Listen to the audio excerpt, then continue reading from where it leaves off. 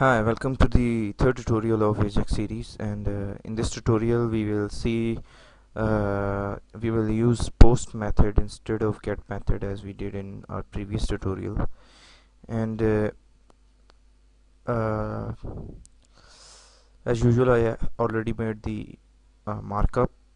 We have a div.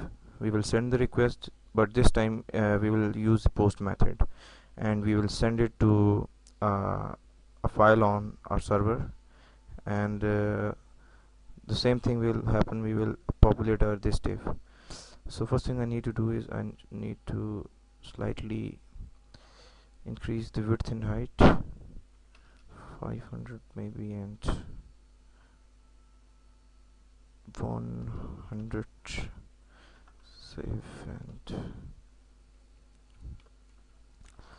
Save. Okay, we have this file. We will send the request to this file, and we will get some data from this file.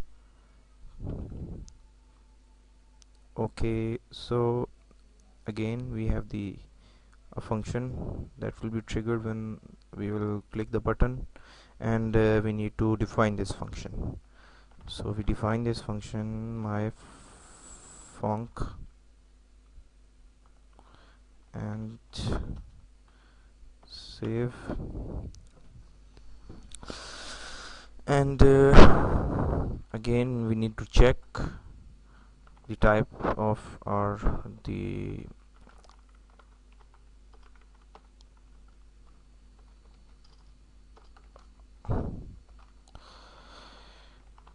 this is necessary to get the right version of Ajax, as we have discussed in our last tutorial. And there are many things, there are many ways you can do this. So if it is, then we will simply assign our variable new XML HTTP request object if it is not undefined, and if it is undefined, then we will assign our variable XML HTTP the ActiveX object. This object is for Internet Explorer. ActiveX object Microsoft.xml HTTP Microsoft.xml HTTP ActiveX object. Okay, so till here we have the object for Ajax until it is undefined. The Ajax is totally not supported by the browser, so you can check that also not equal to undefined. So so the script this part, the script which we will write in this part will only execute if the browser has support for Ajax. So there is slightly a difference between post and get method in Ajax. So as usual, you have to assign event handler on ready state change. You can assign this function any defined function or an anonymous function, and the next thing you need to do is this event handler is actually for this this is for the response.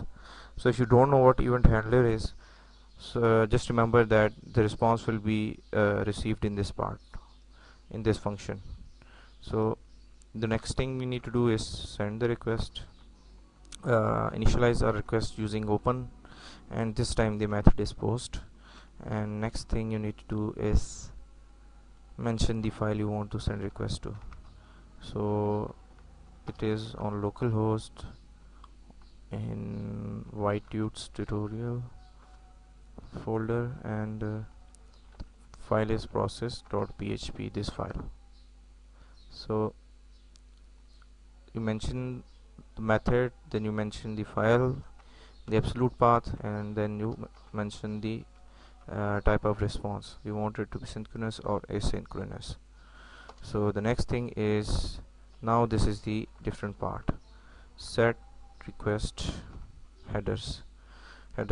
So this method is to set the headers of your request. So this is post method is actually used for forms.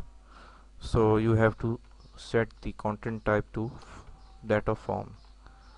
So the content type of form is application or x dash www dash form dash url encoded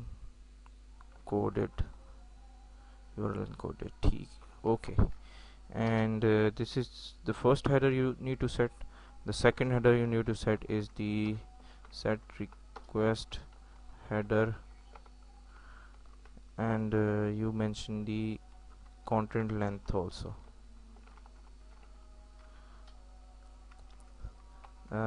So the content length can be,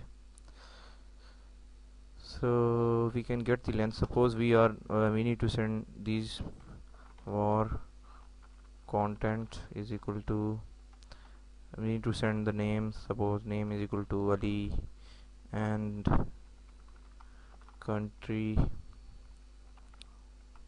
equals to Pakistan. Suppose we have this content that we will send using post.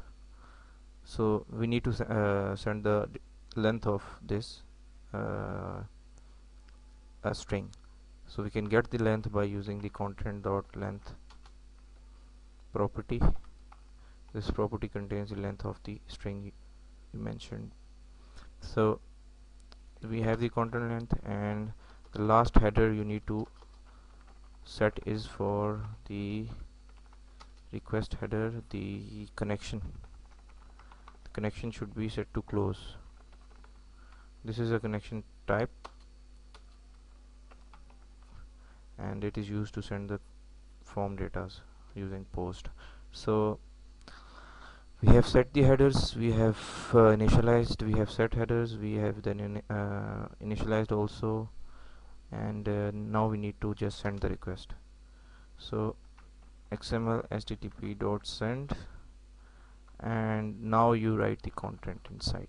Now this content will be sent using post, and when it is sent, so till here when the script will execute, it will send the request. Now we need to receive what is the response on the server.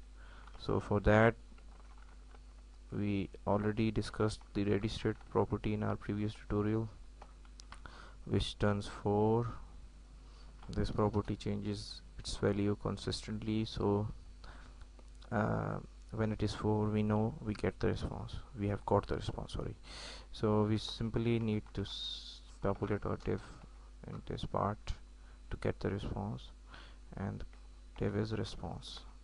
The ID of the div is response, and using the inner HTML property, we will add the HTML in it. The HTML is the response, which is XML http dot response property, response text. Save. There are many properties when you get the response. You can have, as you set the request, you can actually retrieve the response headers also, but that is for advanced. If you want to know about that also, you can search on Google. So this is just to get you started with Ajax, the get and post methods. So we save it, and hopefully if it will work. We refresh our page, send request, and there is an error. Automation is going to create object on 9/11 line 11. Okay, we forgot to add the new keyword. Now it will work in, inshallah. Yes, we got the response. Now this was the post method, and we have covered both methods, and hopefully you have got something from them. Thank you for watching this tutorial.